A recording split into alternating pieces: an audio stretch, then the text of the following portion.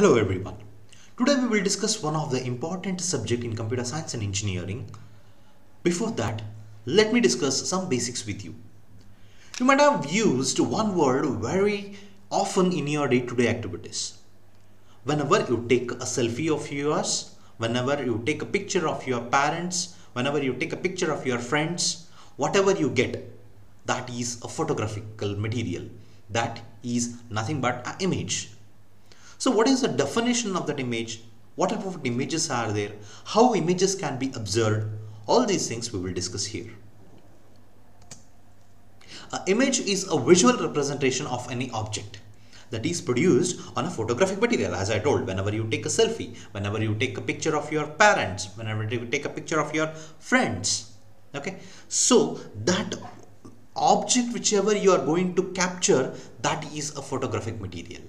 Or it might be on an electronic device like your cameras of your mobile phone, like a cameras of your laptops, a camera of your webcam.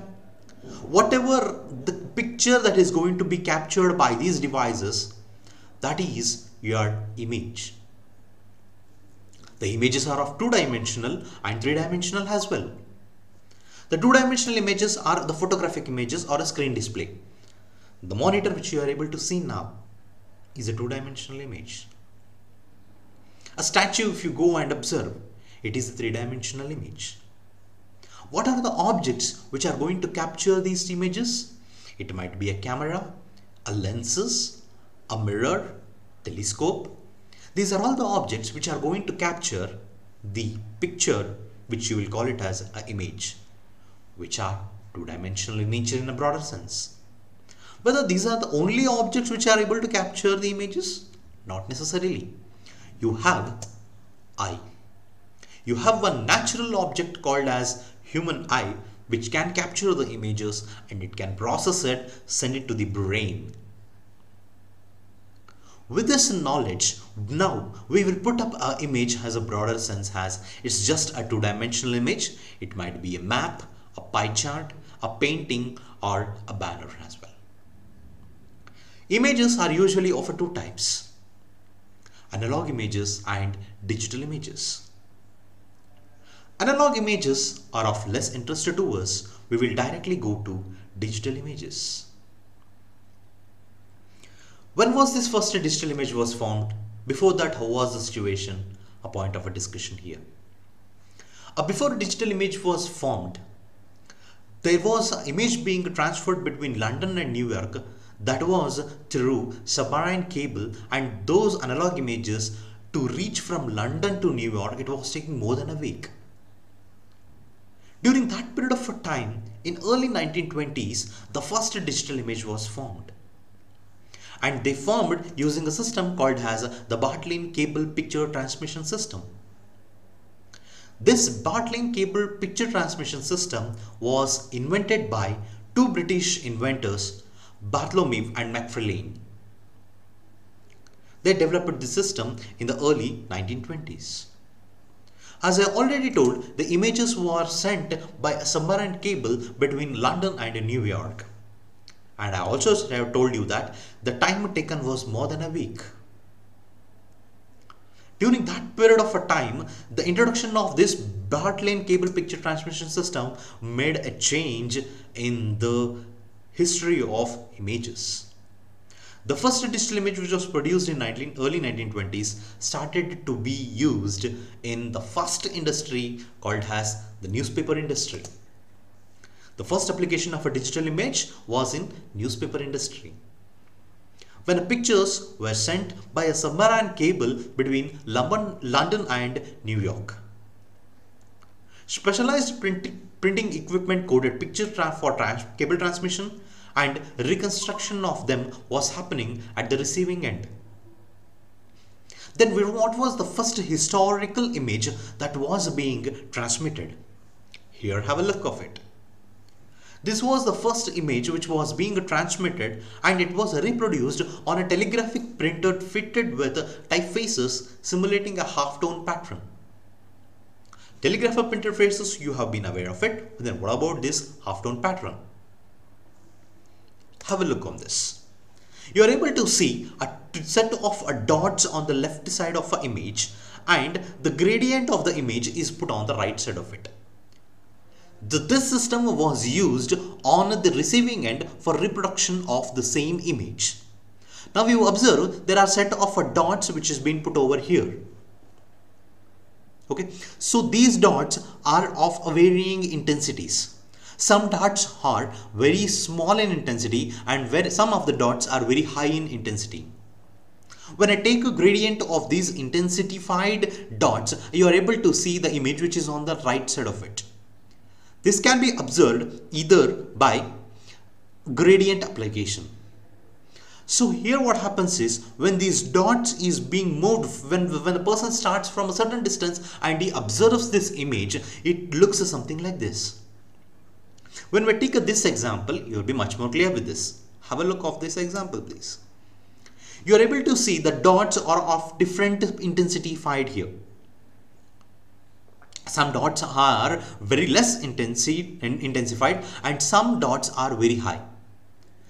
If we want to clearly observe, you have to move certain distance and observe this image, or else make your eyes very smaller enough and observe the images, and the image very much clear that it is an image of an eye and a nose of a person. So this technique they started using, and you are very much clear here that they are using a gray levels here. In early 1920s, when the first digital image was formed, it was making use of 5 distinct gray levels. Later that was improvised. The capability increased to much more levels of gradients. We will call it as a 15 gradient levels. We will look that in a considerable slides. Now have a look of the Bartlein transmission system here on the left side. On the right side, you are able to see a picture that is being transmitted and received at the system, at the Bartlein transmission system. As I already told, the Bartlein systems were capable of doing images or capable of coding images in 5 distinct levels of gray. This capability was increased to 15 levels in 1929. So, we were able to increase the capability of the gray levels. That means whether we are doing image processing here, might be. But our discussion of digital image processing is intimately tied to the development of digital computers. As and when digital computers kept on improvising, digital image processing also went hand in hand with the growth of this digital image processing of digital computers, from digital computers actually. So we will discuss digital image processing. Myself, Professor Shashidhar, and my colleague Professor Hanaraju B will be giving a lecture series on digital image processing.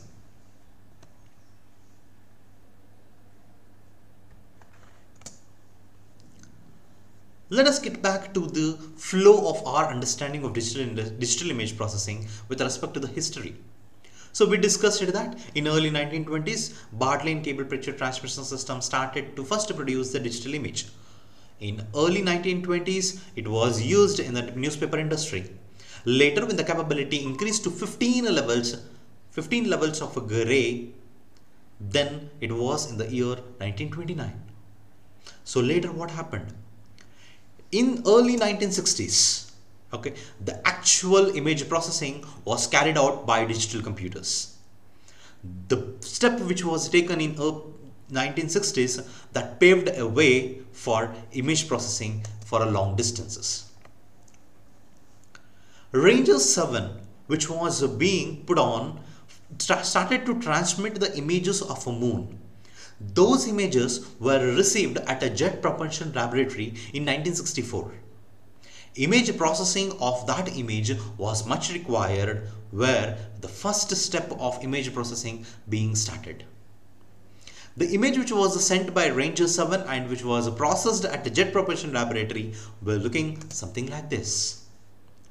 You are able to see an image of a moon that was being transmitted by Ranger 7, and it was received at the Jet Propulsion Laboratory. After processing, this was the image looking like. The image processing techniques that was being learned in this laboratory paved a way for much more processing in the space machines. We also called as these imaging lessons helped a way to serve the other space machines. This was in the year 1964. Later in the late 1960s and in early 1970s, the digital image processing began to get used in medicine as well. In late 1960s and early 1970s, one scanning system was invented called as tomography. It was a technology behind computerized axial tomographic scans. This tomography was invented by Gottfried Hansfeld and Professor Alan M. Cormack, who shared the Nobel Prize in Medicine in 1979. So when they started using this digital image processing in medicine in early 1970s, okay,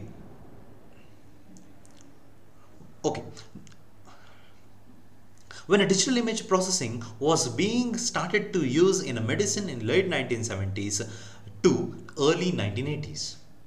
So from 1980s to late till date, whatever you are observing now is a image processing techniques which has been exploded like anything, and now in all kinds of areas digital processing is being used.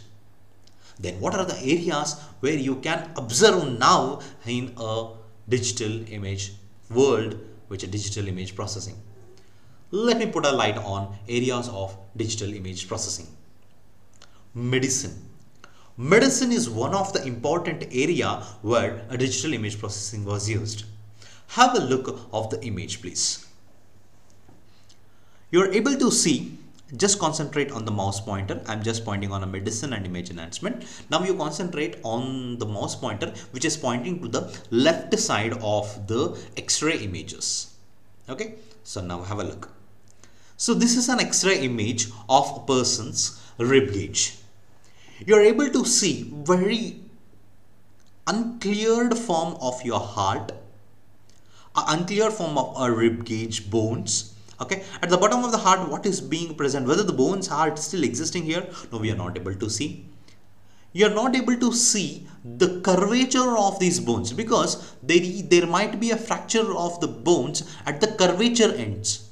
That's very not clear in the medicine X-ray images. When we go for medicine's image enhancement, when we go for digital image processing technique being applied here, you are able to see the images which are on the right side. You are very much clear that below the heart, that was our first discussion, below the heart there are set of bones as well which are protecting our heart. Very good enough. Very much clearly you are able to see the curvature of the bones which will help us to identify any fractures in these bones as well. So in this way, digital image processing started to help the doctors to understand the process of, any problems in our bones or with respect to any part of our organs. Let me put, not only in animals, not only in humans, image processing is being used in animals as well. Have a look here. You are able to see the original MRI image of a dog's heart. So if you want to know what is the shape of a dog's heart, you need to apply the object detection. You need to apply object detection technique where you will observe the shape of the heart very much clearly being observed. You can tell that yes, this is the shape of the heart of a dog. Next area. The Hubble Space Telescope is a space telescope that was being launched into the lower Earth orbit in 1990. Okay, the image which was sent by that telescope was looking something like this, which is you are able to see on the left side of it. This image is very much not clear to the scientists who are going to observe the images.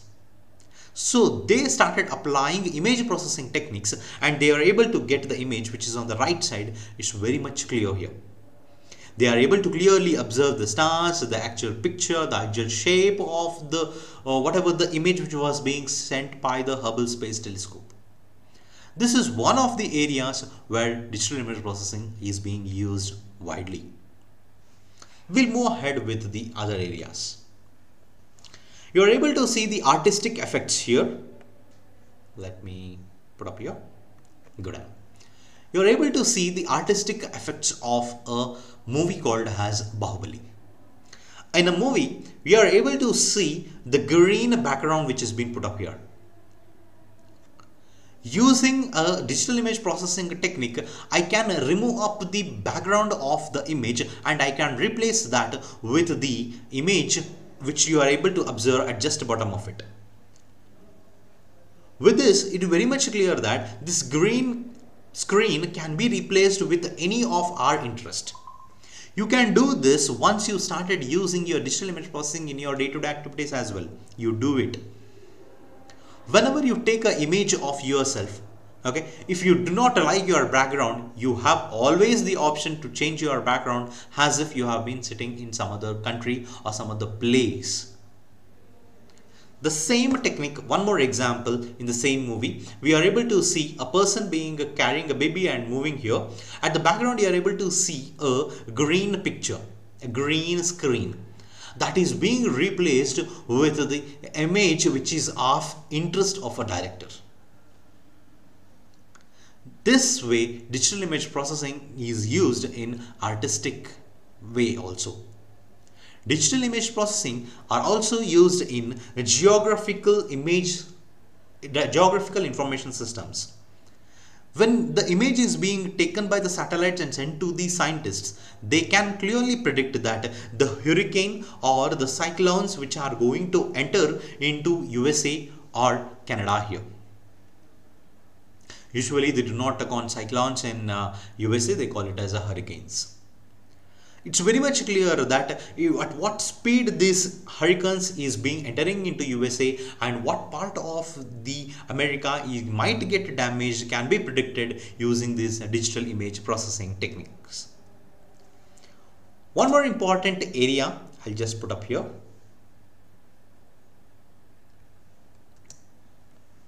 Your industrial inspection. Whenever you take an X-ray image of your laptop, there is no need to open the laptop and observe where the error is. The X-ray images will give you the picture of an internal structure of your laptops. That can be given for digital image processing technique, and that technique can help us to identify what part of the image is being damaged. Whether the capacitors, inductors or a fan of a laptop is being damaged, that can clearly be observed here. This is one more industrial application where digital image processing is used. Here, whether the tablet is being properly induced or not, whether any problem in the induction of your tablets is clearly being observed. You can also see one more application where the bottles need to be filled here. Any bottle which is one more application where a set of bottles need to be filled and being sent for delivery of the products. Here you observe that when this type of image is being transmitted, the image processing technique tells us that the third bottle or the mid bottle is not being filled and need to be discarded, so that this will help for customer satisfaction. There is one more here, a target of our interest.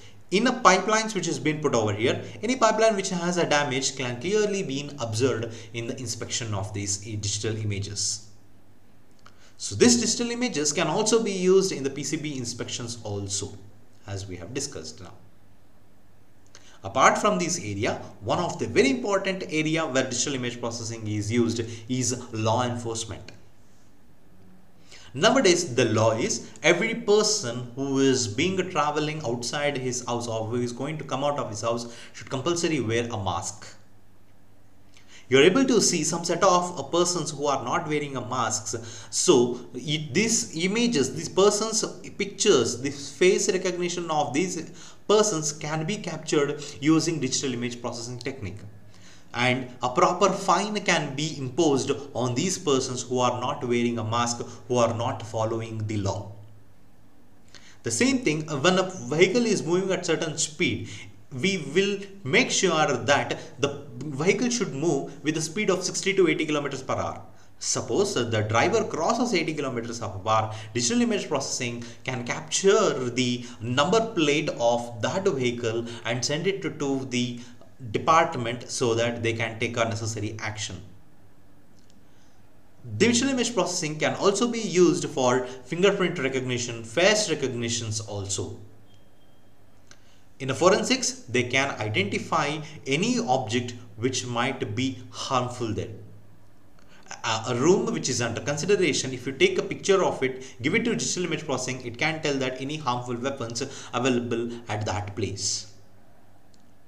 Digital image processing can also help for any suspicious movements of a person or a suspicious behavior of a person can be clearly observed or clearly analyzed using digital image processing. In agriculture also, digital image processing is being used. The pH levels of a earth or a soil can be observed. If a pH level of a earth or a soil which is being under consideration is very high, we suggest the farmers that they do not produce any farming cultivation, they do not go for any cultivation there. If the pH level is mid enough, we can guide them for a suitable crops, and if the pH level is low enough, we will guide them which crops can be helpful for them and they can get a good yields from that. In this way, digital image processing is being used in almost every areas of our day-to-day activities. With the understanding of this, we will start to know in the coming semester what all the topics which we are going to learn and which all the topics are under consideration for us. So your subject code will be 17CS753. The syllabus goes something like this.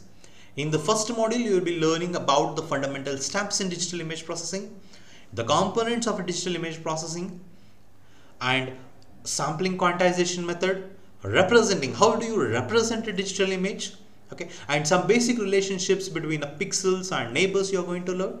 You're going to learn the connectivity of the pixels in an image, application of that image processing in a medicine image, and robotic vision, character recognition, and remote sensing. In the coming modules, we will discuss about the histogram images.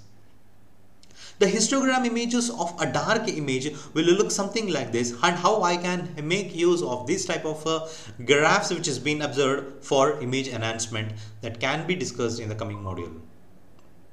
The histogram image of a light images can be clearly observed, and how that the graph is being clearly seen here, and that will help us for image enhancement. The same thing for histogram of a low contrast images and a high contrast images. So basically we will learn about the histogram images. We will also learn the arithmetical and logical operations being carried out on the images. You are able to see an image, okay, an image on this side, and you have one more image. If I go for a logical operation or arithmetical operation, if I make an AND operation of this, I am able to pick up only the area of interest in my image. I can display it here. So I am making this image and I am taking this as a second input image, and I am making an AND operation of this, and I am going to observe this image here. The same thing can be observed here as well. This is one set of image, this is the second image. If I make an OR operation of this, and I am going to select the area of interest.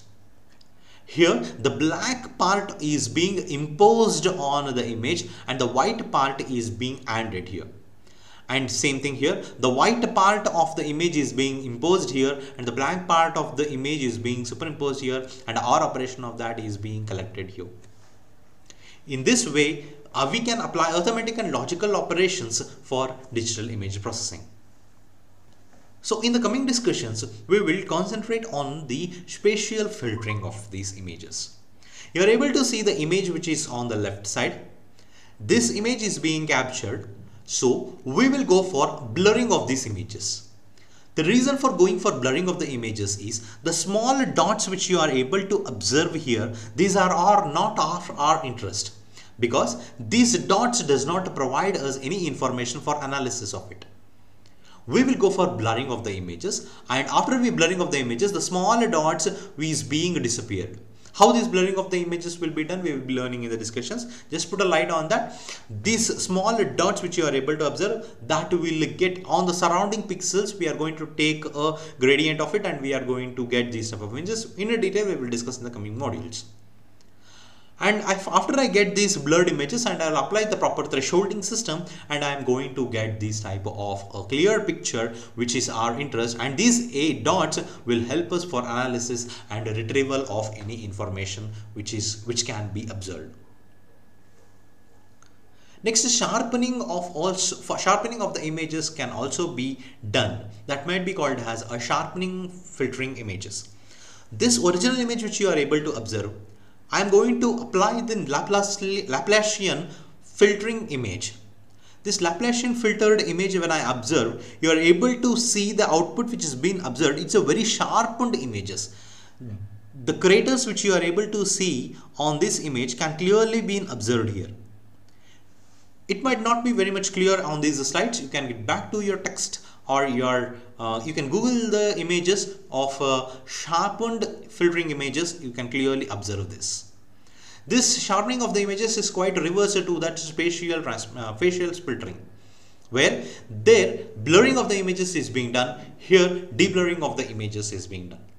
Those two techniques, if you combine, we will get a combination of it, and when a series of steps is being carried out, if this is the image which is being observed, you can get the image very much clearly here, and these images will help for the doctors for analysis and retrieval of any information which is of the interest.